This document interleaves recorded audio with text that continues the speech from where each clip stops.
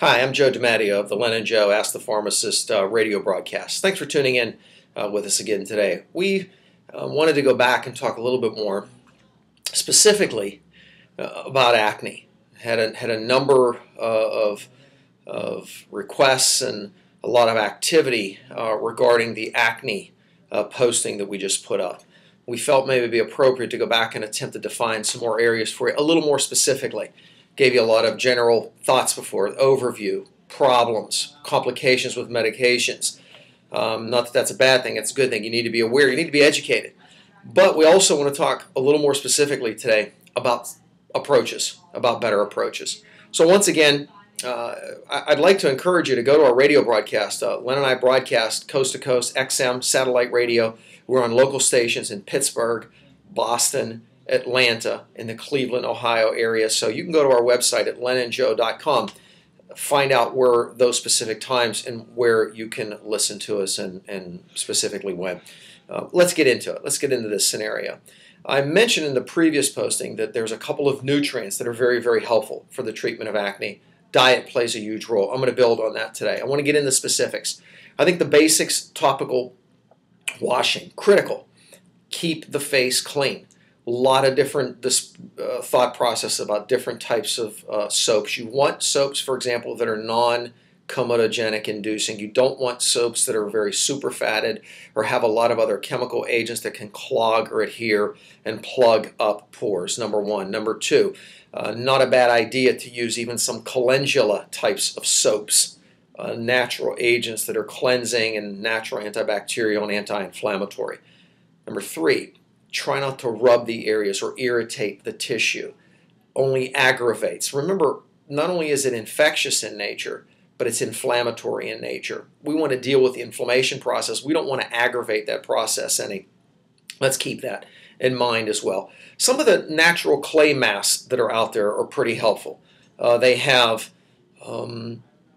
mineral salts. Some of them contain some aloe. Not a bad idea. Some of them contain some clay-based compounds. They absorb toxic remnants. But we want to make sure the basics are we want to clean, we want to wash frequently, don't aggravate the tissue, be careful about excessively drying the tissue. There are some very aggressive approaches that we can take here. I love salicylic acid preparations, and we compound them over in the compounding lab. But today, again, specific but yet still general. I don't have a specific array of products that I'm going to offer you. I want to expand your thinking as to what to do here. Let's bounce over quickly back to the diet scenario because I want to focus on that once again. The diet issues, we must reduce dairy. Dairy because of its allergen-inducing capabilities. Dairy, highly associated literature, some of it very consistent, some of it inconsistent. Experientially in our practice and our consulting, we've seen dairy reduction make a major influence and have a major impact for folks. Fried foods, deep fried foods. Why? Is it just because they're fried? No, they're pro-inflammatory. Mentioned a moment ago, it's partly an inflammatory process, and what we're after is reducing the inflammatory process. If I'm consuming foods that are pro-inflammatory, I'm just aggravating the whole situation. Deep fried foods, to me, are classically a no-no. Third area, sweets, sugars, white, refined, they have to be kept to a minimum. Foods that are what we call high glycemic load foods, spike blood sugars, we've got to reduce them. We've got to have foods that have more antioxidants in them. We've got to have foods that are higher in fiber. So what am I talking about antioxidants? More fresh vegetables, fresh fruits, berries, blueberries, blackberries, strawberries. Foods that have natural anti-inflammatory components to them, and the flavonoids that are in the foods that I just mentioned do. Number two, they're higher in fiber, so that means they're a low glycemic load food. They won't spike your blood sugars, because remember, I'm after insulin and blood sugar as well. We need to stabilize that.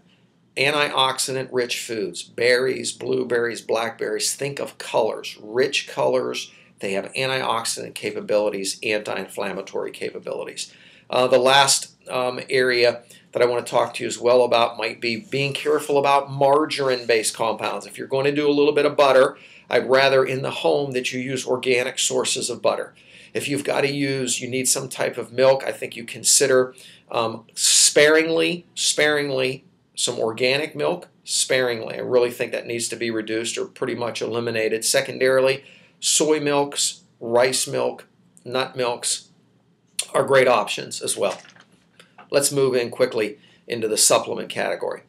Vitamin A, and I have to qualify this. Number one, you should not be doing this without the supervision of a naturopath, of a clinical nutritionist, someone trained in this area. I think Len and I are uniquely positioned because of our pharmacology backgrounds, our naturopathic training, and as well as our certification in clinical nutrition. So we understand the pharmaceuticals, the clinical implications of them. We understand how they interact in the body, the physiology, and then also the nutrient and the natural approaches. So I want to qualify this. I need to make sure that you understand that some of these recommendations you have to be very careful. Childbearing age, the potential for pregnancy, some of the nutrients I'm going to mention could possibly be teratogenic. I mean, they can impact the fetus. So let's make sure we understand that. Must be done under supervision. But you need to know that you do have options, and they're very holistic, they're very naturopathic. Cover that in the first posting. If you haven't seen the first posting, you can go back and view that one as well. We use a specific form of zinc. Zinc is very unique because zinc has anti-inflammatory properties, has antibacterial mechanisms within the skin, and also influences how testosterone is converted away from testosterone to DHT and so on. So zinc has a multifactorial aspect, and secondarily, it's just very good for the skin. Zinc plays a key role. We use a specific form. Zinc, an aspartated citrated form. The elemental amounts of zinc are 25 milligrams, and we use up to 100 milligrams a day for certain periods of time. I'm qualifying that. I do not want you to run out and just start doing this kind of on your own. We qualify them over specified periods of time. Number two, I'll use very high doses of vitamin A, and usually in a liquid format that you can add to a little bit of juice, etc. And I may do some very high doses for specific periods of time because of sebum production, skin health. Vitamin A is very helpful. Note that the pharmaceutical Accutane was based on that concept, only what they did was take and make a synthetic version of that vitamin A, very powerful yet very toxic. Well, we're taking a natural agent. A lot of dispute. Well, if vitamin A is toxic, you can't do it. It can affect a fetus in the womb, and it can in high doses, so we have to qualify, and there are warnings. Number two, you can't stay at high doses for extended periods of time. You must then reduce those doses to let clearing, because you don't want to store this fat-soluble vitamin. Essential fatty acids, molecularly distilled. We triple refine ours. Ours is ultra-filtered, microfiltered 3 times, molecularly distilled omega-3 fatty acids. First of all, the omegas are wonderful for skin health. Moisturizes the skin. Too many of us eat the wrong types of fats, so there's another benefit. And it has wonderful anti-inflammatory mechanisms. We use a particular form called omega-3 800s, specifically because it's not 800 milligrams of fish oil, it's 800 milligrams of the active ingredients, EPA and DHA. And we may go fairly high in those, maybe as much as 4 a day. Natural sunlight doesn't get much better. Your child needs to be out in the sun. I don't want to get into all the specifics, but the type of rays that is received from the sun has antibacterial activity. On our first posting, we taught you that it's bacteria within the pores that's trapped by thickened, congealed sebum. First of all, we need to do these nutrients and also the diet aspects that liquefy the sebum to keep it moving so that the pore is not congested and clogged and the bacteria is not trapped. Utilize some of these nutrients, and then natural sunlight whenever you can, big help. And actually there are specific sun lamps that can be useful. That's another discussion for another time. A quality multiple can be very, very helpful. We use a prep called Daily Essentials. Stress plays a huge role here. So stress and cortisol production can be an issue. We've got to use a quality multivitamin as well. Daily Essentials, maybe up to 4 a day.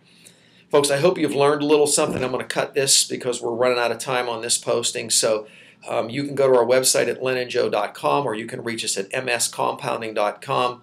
Thanks for tuning in. See you the next time.